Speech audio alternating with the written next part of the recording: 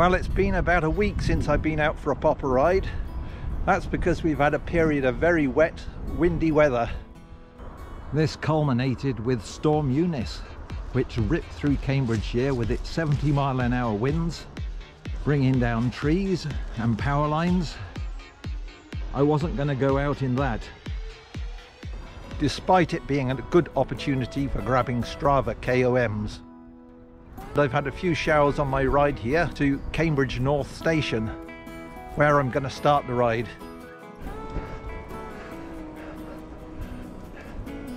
I've just started my ride towards St Ives. I'm going to be following the Cambridge busway all the way there,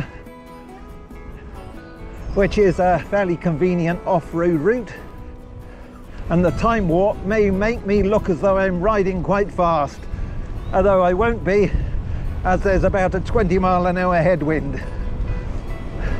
So in reality, I'll be going quite slow.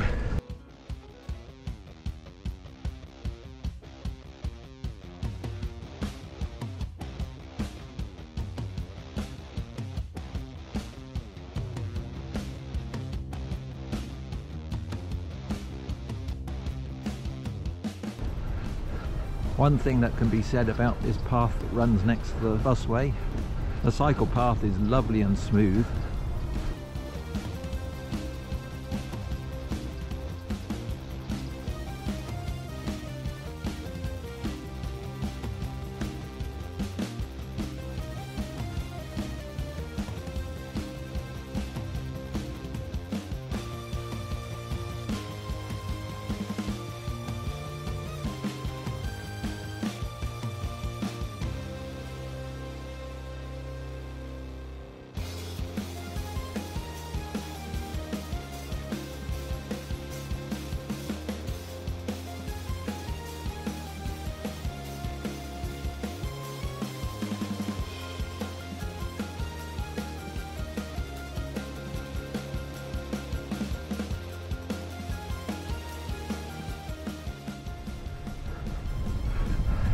I mentioned earlier that it was going to be windy, and although there have been periods where I've been going through rather open countryside and exposed to that strong wind, overall the wind hasn't been too bad, primarily because early on in the ride I was protected by the buildings and hedges and some fences.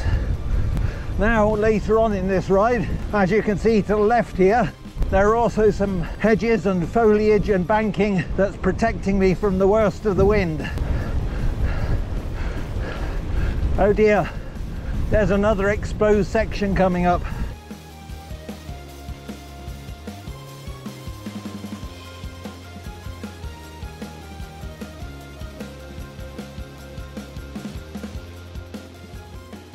As I hope you can see to the left there, there's a lot of water.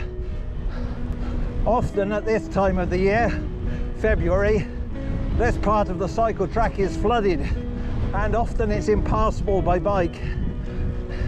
If you look in the top right, you'll see a link to my video, Riding Through Floods, which contains footage of this cycle path when it's flooded.